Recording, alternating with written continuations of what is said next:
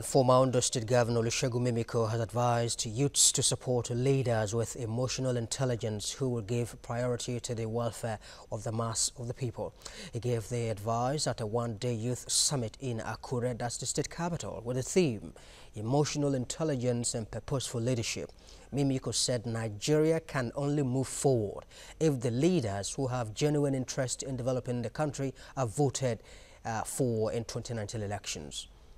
If we have leaders with intelligence quotient and emotional intelligence, that would be a wonderful combination, because it takes a leader that is emotionally intelligent to know that people must live like human beings, and that the role of a government, defined by any constitution, including our own, is to take care of security and welfare of people. We need leaders who are able to put themselves in the position of others. We need leaders who understand the fact that human capital development, especially education, can break the generational cycle of poverty. The society needs emotional intelligence at this crucial point in time, because it's responsible for a lot of vices, a lot of terrible situation. And you agree with me that there was a point in time that the news has it that over 40 million Nigerians are suffering from mental health. Emotional intelligence makes a lot of difference in how we interpret and react to issues within our environment, either from the environment or from people around us.